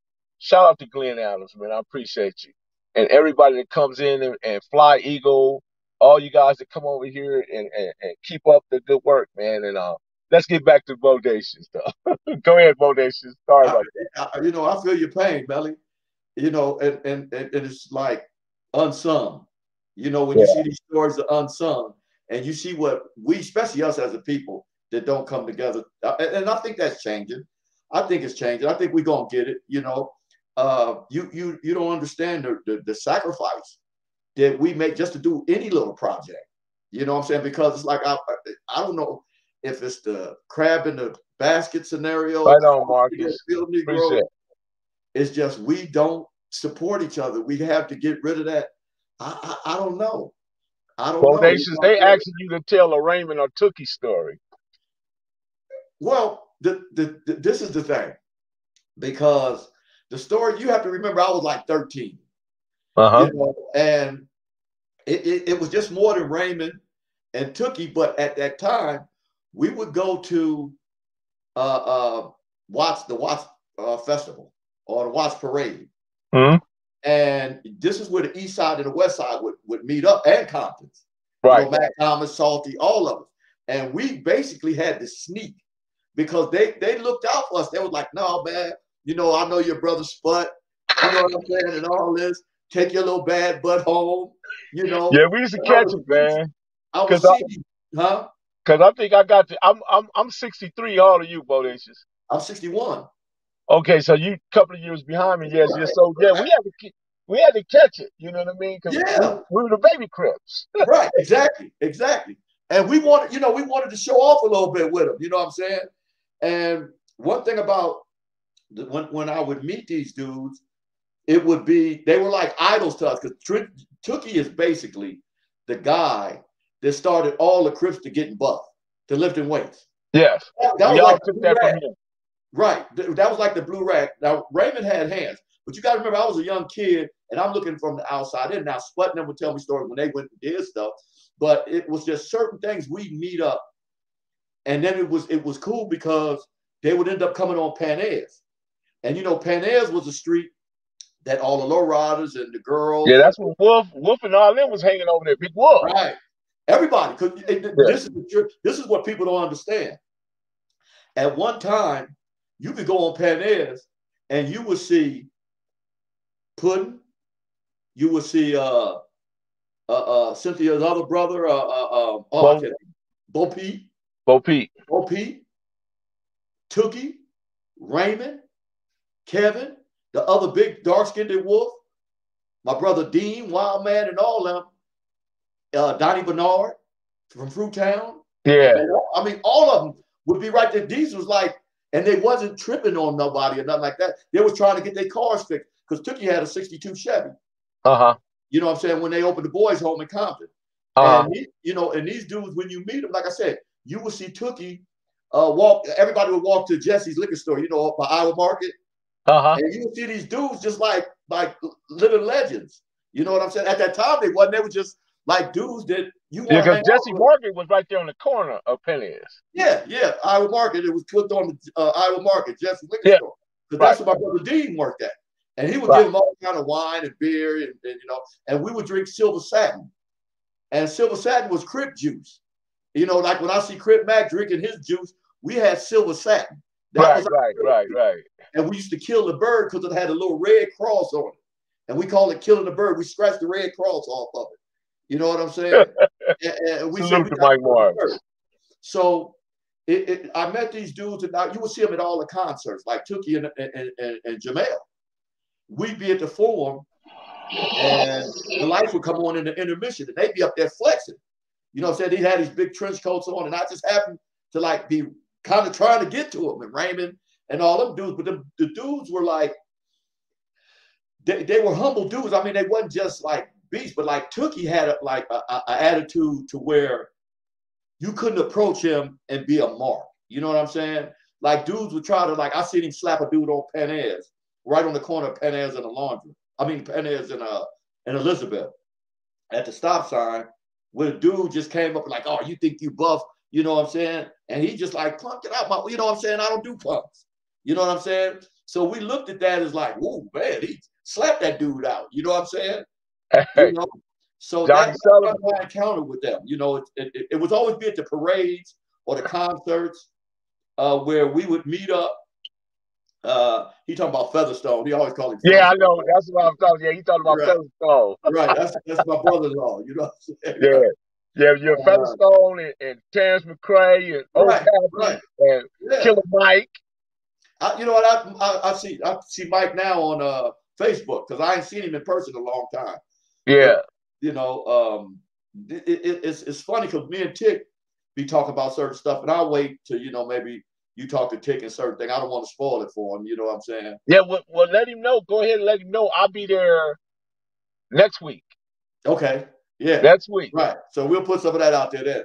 Okay. But it's just certain things like with these guys that we don't want to paint a picture that ain't authentic. You know what I'm saying? And to this day, I'm thinking that Tookie was such a force, and Raymond and them, that I always think of the conspiracy behind it. They had to get rid of these dudes like the rest. Anybody else didn't get a collective. Well, Malcolm, any Africans in America or blacks or whatever they want to be called, Israel, the Hebrew Israelites or whatever, that once you start something, a movement or something that they feel is a threat. Thank you, Michelle. To their institution and the way life is, they try to put a stop to it. And that's why a lot of people that label things, they infiltrate and all that. But we went through that before. But to get there you back go, on, Bodacious. There you go. That's your spot, isn't it? what, the Coronet? Yeah. We used to hang there. Tell Johnny Sullivan, yeah, we used to hang there, you know what I'm saying? In front of that, get drunk, kicking it, putting in work, whatever we did. Yeah. And but I don't want to get off There's topic. no regular, ain't no regular people just going up in the cornet. You had to be No, part of no. that section. It's funny because when I be talking to certain homies, G and you and certain homies, we didn't allow busters to hang out. We didn't No. allow certain people that we didn't know to hang out. So you couldn't come in there and just kick it if you didn't have, like when we go to the town, you know what I'm saying? Once we got there, it was all kind of love, but then it would be cool. And I'll be like, well, who was that? I don't know him. Because there's always ops coming through there. Either they police or the power rules or whatever. And So, anybody we don't know, they got to be them other people. Yeah, exactly. What is he doing right here? Who knows? Right. And that's when we stayed to ourselves. Like I said, we wouldn't allow be certain behaviors like that was going on today, and we trying to get something going, but we didn't allow certain behaviors. Just like when I came up, and it was certain meetings we had to go to. It's just like they say, it's a Crip meeting in South Park. You had to be there. Yeah, we know Big Ruben Connors from the Grandies. That's Big Booby. Oh yeah. And you had to be there. You know what I'm saying? So if you wasn't there was like, well, why you didn't show up? Are you with this Crip thing or not? But it was such a family to the point to where they had your back. Of course, we heard of Dodge City. I got a few homies from Dodge City that I was in jail with. Ain't that in Dodge City is in what? Out there in San Pedro. San Pedro, yeah. The projects over there. Where Smokey from? Yeah. Smokey from Dodge City. Yeah. Right. Quick and them. My little homie, Quick, when we was in Calipatria together, and he was from Dodge City. He was a solid dude, solid youngster that we kind of had to put under the wing a little bit because certain people, he was like, going to school and studying, and certain dudes was like coming at him. That was, I don't know if that was their ops or whatever. So we just said, man, that's my buddy. He with us. So Yeah, we y'all get up off him. Find yeah, you we something else to do. called him. It was simple as that. Just like Goldie, that was from Park Village, the white boy. You know what I'm saying? He was in the pen with us. And some people approached him and was like, no, he a Crip. And you know this for a fact. When you talk about race and the Crips, there's been Crips of every color in LA and Compton. We had Samoans from Park Village to Fuga now, Dragon, all them, Vapu. We had Mexicans, Pooley, Uli, and y'all had Mexicans and all that. Grape Street, some of them still have Mexicans in their set. We had white boys, white boy Donald, Goldie, and Big Deesman. It was Pyru. You remember white boy? Yeah, I remember Deesman in that red Firebird. We used to be on Deesman. See that red Firebird? We busting. But he was with the business too, though. He was with the business too. Yeah. Man, them dudes was cut from a different cloth, and it's sad to see how, because DuPont always, when I talk to DuPont, he a more now. And he just say, hey, Prater. They call me Prater Blood. So they say Prater Blood. Could you imagine if we all would have got together at one time and was like, cool? We was, but it didn't last long. But it would have been awesome. You know what I'm saying? We would have been, I think we would have been untouchable. We'd have been like the mob. We'd have been, or better than the mob, because the mob, like I said, I used to write, read in the Reader's Digest when the mob say, hey, if the Crips, they kill for no reason at all. They just out there killing. We kill for business. But if they ever got together, they'd be way powerful than we was. And that's what we fail to realize, that we are, because we are rebellious. And that's one thing about the Negro. Even the Negro, they never assimilated in America. They never just came downright patriots to the point to where we got assimilated, and there's no such thing as an oppressor or none of that. We never got assimilated. So that I can get that to us as a people, that we pretty much know we're on a mission, and we know who our opposition is. We know who the real enemy is. We just got to stop being in fear of them. I think they spooked us with these with religion. You know what I'm saying? With the heaven and hell scenario. Yeah, that's true. Cedar Block, Palmer Block, Neighborhood, Paru, and Nestor all share the same hood. They basically the same thing with the neighborhoods, the Kellys, and the Atlantic Drives. Yeah, and the South. You can't leave the South out. Yeah. We all share the same hood. We all hung on Glencoe and everything else. Right. But then, like I said, the division came. So, but yeah, man, I really appreciate Ron, and what was the female name? Fly? Kenya. She's executive producer on the Birth of the Crip, Raymond Washington. Yeah. Good. And yeah, you'll get a chance to meet her. Don't worry, you'll get a chance to meet her. Yeah, because there's a lot of projects going on now to where we're doing it ourselves. She's one of the people I was thinking about, when I was talking to you. Yeah. And the film crew that I actually know, a cat named Gerard. I forget the name of the film crew, but yeah, I know. We're gonna switch over because I can't take it no more. When I get fed up, I'm fed up. And that's all good. That's all good. And they got, like I said, we'll talk behind the scenes. We don't want to let our little thing out. You know what I'm saying? Right. It's all good, homie. And that inspired me.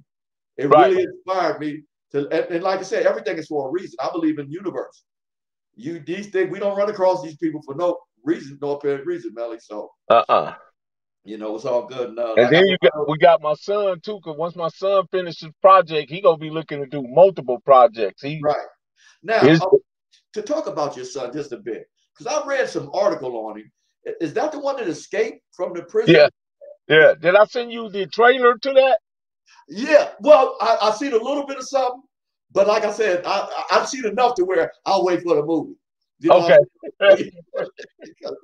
That was interesting. Yeah. That was interesting. You know what I'm saying? That was cool. I was like, okay. He's like the brothers that escaped from Alcatraz. Same kind of stuff. Right.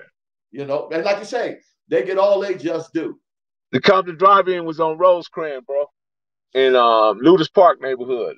Well, between Ludus Park and what we know as the mob. Well, it was all Ludus Park back Yeah, then. it So wasn't about, wasn't no I'm gonna mob. Lewis keep it Park as made the Ludus mob. Park. Yeah. Lewis Park made the mob. We used to go on K Street.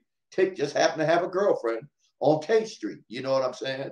And we, you know what I'm saying? And we sneak over there. Put it that way. We sneak over there. Same what they would do with us. You know. Yeah. Yeah. You know, it's just like Big Ant now. They lived in their hood. They lived on Bradfield, right down the street from Cynthia Nunn and that. And Right. we had to go over there. Tony Toads and them lived in our hood. Right. You know what I'm saying? And it just goes back to show that as a collective, there was a lot of respect for the older original Pyrus that looked out for us to not let us get in trouble. You know what I'm saying? And stuff Yeah, I like remember when that situation with Tony Toes put that work in. What was that on that. Thorson? That's Caress. Caress. Yeah, Okay. second house from the corner. Yeah. Caress. Yeah. He And down. that was his There were own. two twin brothers, wasn't it? Yeah, that was their own people. The Smiths that stayed over there on Pan Am's across Alondra on the other side. You know, once you cross Alondra, you kind of in between, you on their side. Because Holly right there, you know, Hollywood, it wasn't no Hollywood then, but they was on across the street on Pan Am, you know. So they got into it behind some, I don't know what it was. And it was there was Pyrus on Pyrus. Yeah, that was Pyru on Pyru. You know what I'm saying? That didn't have nothing to do. And matter of fact, I seen Sullivan, the other Sullivan that his brother got killed. I seen him on not too long ago getting some chicken sausage over there by the Nickersons not too long ago. You know what I'm saying? You know, I'm trying to creep everybody in. be going after them chicken sausages. Yeah, I'm trying to creep Over in. there for 120th. Yeah. And he tapped me on the shoulder. Taco Pete. Yeah, right. That's where I was at. And he seen me. He was like, man, you looking good, bub. You know what I'm saying? I was like, oh, yeah, I'm just, you know, me and my wife was together. I'm like, I'm just coming to get some shit. They said, man, how moms and them do? Because they know us. You know West Side Pyru live in a nice neighborhood. So that's why I told my wife, you know, sometime I'll sit in the car. You know what I'm saying? Because I don't want to get it. But like I said, so much time has elapsed to where ain't nobody our age tripping at all. Not like that. Right. You know? So I remember when what's up, Southside Crip, what's going on with you, bro? So I remember the time when Tookie, right? 252. Tookie was crushing on Beverly Butler, right? Right. Crushing on Beverly Butler. But Beverly Butler brother was Jimmy Butler, Cash. I know. So, you know, that was a conflict of interest right there. You know what I mean? And I think Jimmy really didn't like that. You know what I mean? So what happened, we all around there by Pine and Santa Fe. Right. And up there by the liquor store right there. Jimmy come flying up there. I don't know what got into Jimmy that day, but Jimmy had forgot that I guess he forgot about being a Pyru. He came, I mean, you know, because he coming up there because his sister, you know what I mean? Right. And he ran up on Tookie, man, and Tookie just kind of just backhanded him. Yeah, Tookie slap you out. He would slap you out. You know what I mean? And Jimmy, and don't get me wrong, Jimmy can fight, you know what I mean? But Tookie laid one of them big old gloves on you, man. That man hand was like a glove, like a backcatcher's mitt. But Tookie could fight too. That's the thing. Raymond and Tookie and them, they like I said, they had knockouts. You know what I'm saying? I'm trying to tell you, that man had a paw like a backcatcher's glove, man. Yeah. And he had the Popeye arms, you know, like Popeye, like he been eating spinach all his life or something. Man, I seen Jimmy was laid out, bro. You know. Yeah. But I understood it. You know what I mean. I felt because Jimmy, my partner. You know what I mean. I didn't want to see nothing happen. I knew Jimmy didn't have no business up there, man. But you know, because his sister, you know, he had to take the position he took. You know. Yeah.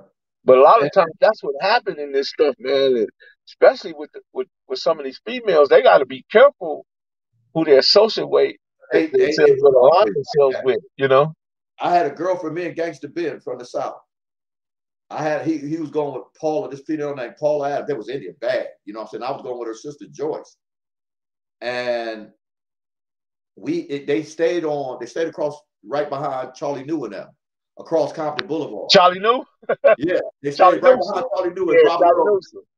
Yeah, and that's Piru Hood. That's what I'm saying. That's their hood. I I would talked walk. I talked to Robert Earl not too long ago. Yeah, me and Bruno talked to him at the park one day. Not Oh too long. yeah. That was about 6 months ago.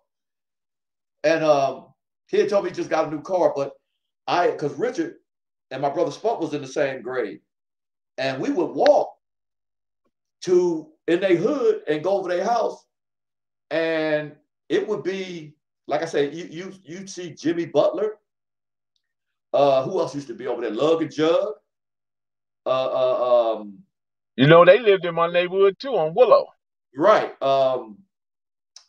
Lil George and He was a pet. Junior, Big Jeffrey. All of them would be over there, and Uh-huh. they would see me come in because matter of fact, it'd be me, Timothy Blunt, and Gangsta Ben, and Volk, and Spud because their girlfriend stayed on Timothy the other Blunt was side. a U.S. boy. Yeah, yeah, but he turned Crip. Uh-huh. Yeah, remember he started hanging with Bullet. Remember he Yeah, the because one that had the Bullet, dog. Bullet used to let Bullet use the Black Monte Carlo. We used to go to parties in Long Beach. Right, right. Because he had the pet bull with the glasses and the Uh-huh. blue rag around his neck and Right. stuff like that. So it was always you run across these dudes. And when you ran across them, it wasn't like they just attacked anybody. You know what I'm saying? You had to actually like diss or say something wrong, and they would let you get that fade. Like, me and you, pray their head up. Okay, win, lose, or draw. If you lost, you see him again. Like, can I get that again? You know, and only when the gunplay came in is when they start jumping on you, or when they start trying to stab you or hit your head with poles and bottles. Then I was like, because okay, you know, it's too many of y'all, you know, stuff like that. So it wasn't, you know, every now and then you had gunplay. Then they didn't have the militarized weapons that they have now. You know what I'm saying? Right. Right. If you had a 357 and a shotgun, you was king. You know, Right. you know what I'm saying? That was just like having a AK-47 And then with if you had a 100 rounds. 44, Oh, you was really yeah, king. yeah. And that would be your reputation because Putin Right. kept that 45. Right. Putin kept that 45 on him at all times.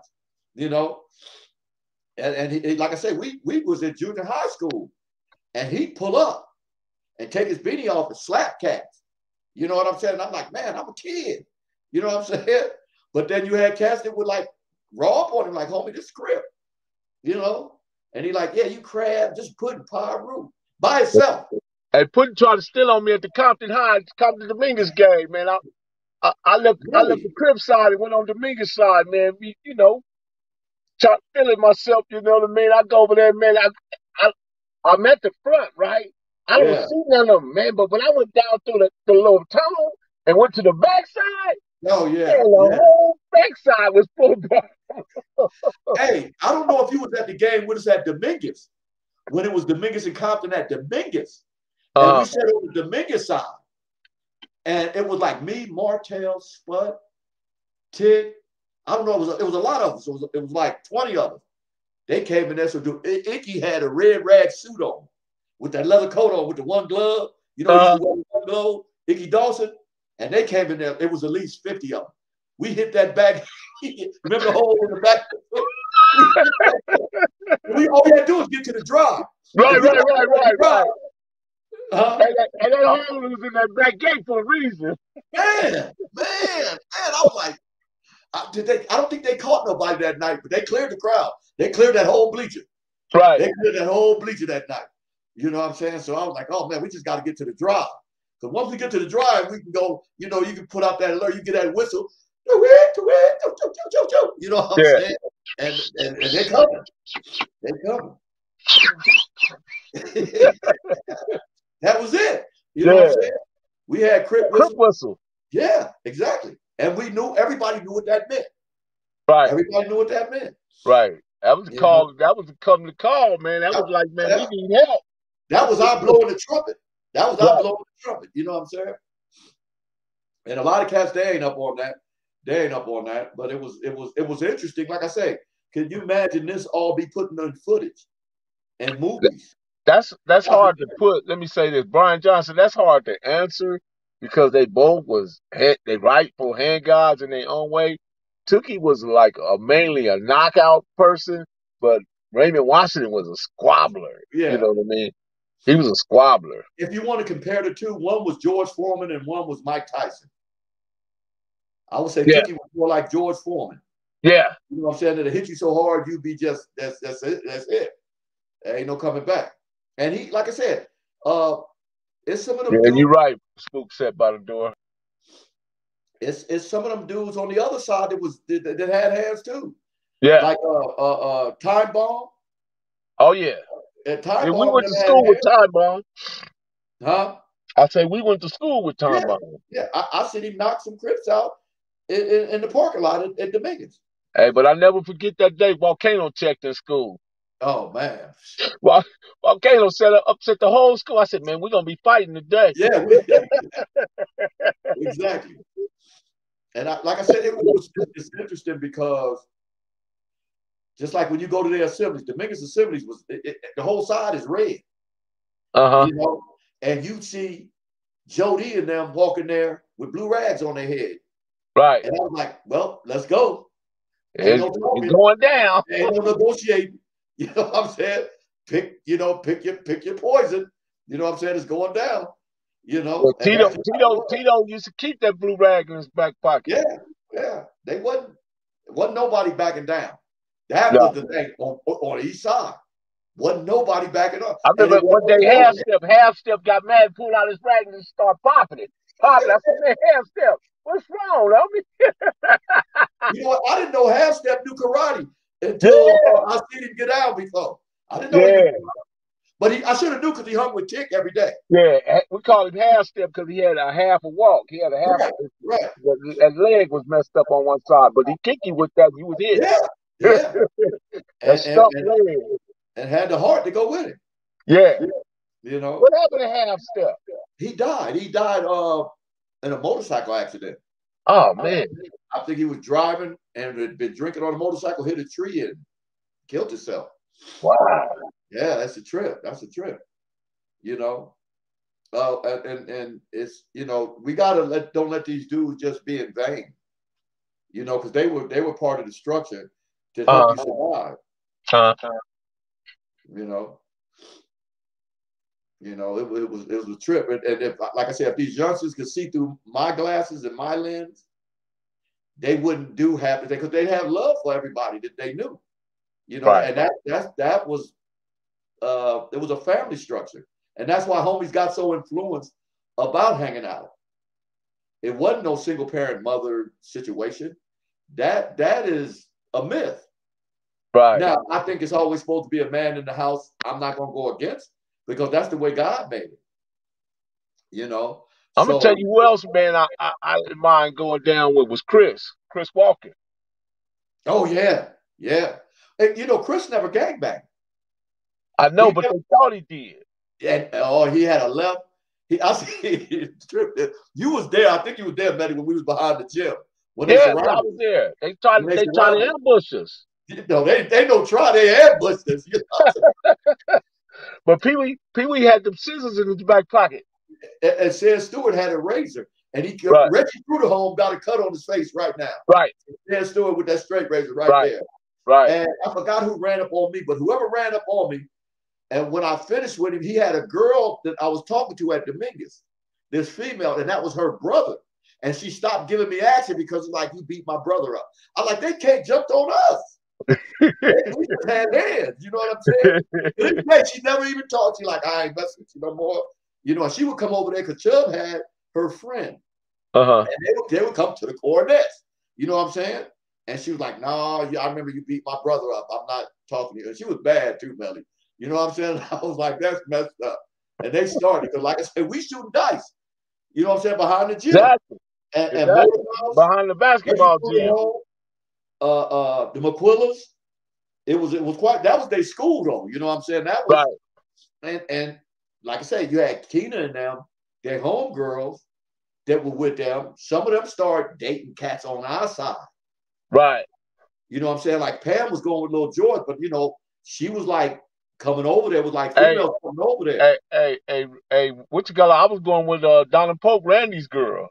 Right. Yeah, okay. Yeah, Yeah, I that's was what messing with Donna. I see. Donna Pope. Hey, That was one day, I'm over there and he pulls up and he looking, and I'm looking, I'm like thinking like, what is he doing over here? And he right. probably thinking the same thing about me.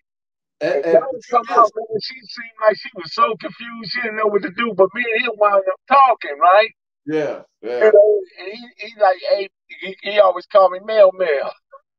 Hey, And he told me, Scroncho, man, that's my girl. I said, man, your girl, that's my girl.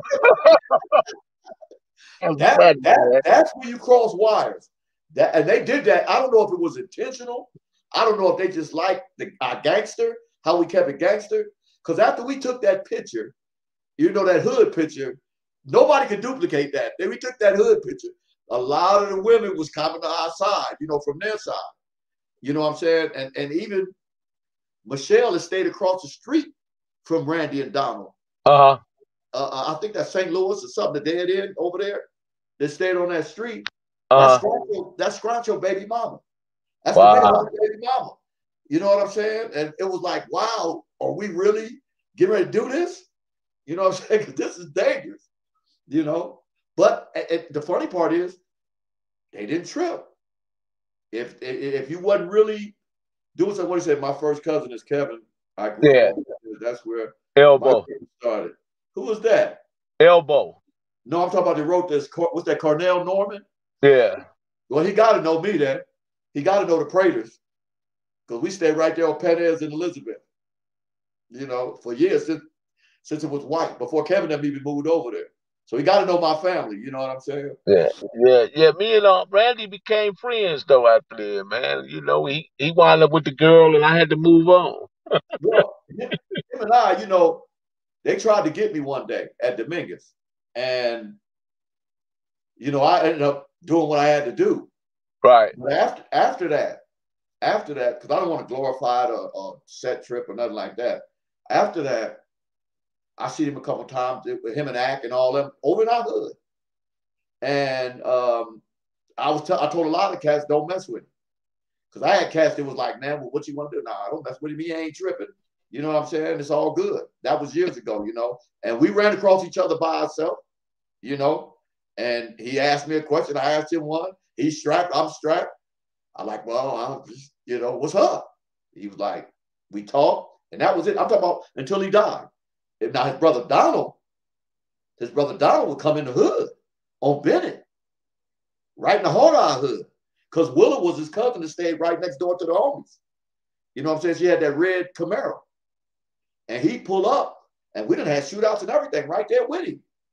You know what I'm saying? He'd get out the car, and he just started busting, boom, boom, on us. And we just happened to know it. So we were just like, okay. So it was like with him, Donald was like, I don't know. I guess he never accepted the fact of how me and Randy had got into it. He never accepted that. And that was his twin brother. I understood that. But it was on site with him and with me and him.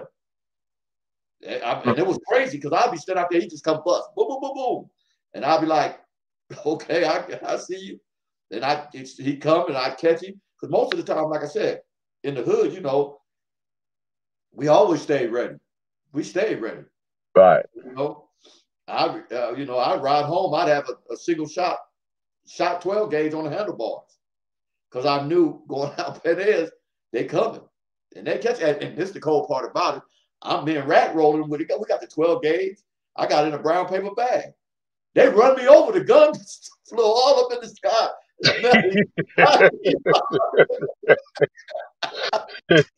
Didn't do me no good that day. You know what I'm saying? Cadillac Right. hit me. Virus hit me in the car. Boom! I'm like, fly to man rat. Shotgun go way in there. I'm like, wow. I couldn't even get to it. I could. That just kept going. You know what I'm saying? I'm like, oh, that's cool. I'm like, okay. So wasn't no negotiating. You know, when you got in the thick of it, wasn't no, you know Yeah. what it's like. Yeah. Mhm. Well, shucks, Bodacious, man, we don't spend quite a bit of time in it, man. I gotta shut it down, bro. I appreciate you jumping on the live with me, man. As always, it's always good, bro. You know, I'm We're a big gonna link fan, up, bro. man. But You look know, I'm forward a big to me fan of. being there next week, bro. Okay. Okay, Well, look. tune in, Professor Melly Mel, the Hood Post, man. You know the vibe. Shout out to the Mailroom Nation, the Mailroom Room, Bobby Ye, Cornell, Brian Johnson, Cynthia Nunn, True Blue, Hmm. E Money, of course, the spook to set by the door, Dub in effect. What's good, bro? Trench, what's up with you, man? Marlena Williams, shout out to Marlena Williams, Postmaster General, Crip Southside Compton, Crip. Yes, sir. We feel you out there, bro. So until the next time, we'll be back tomorrow. Tune in tomorrow. I got Tesla Figueroa coming on, man. She's gonna explain this political thing in a way that you guys have never heard. So stay excited for that. We'll be back to tomorrow. Until then, somebody lock the door. We out.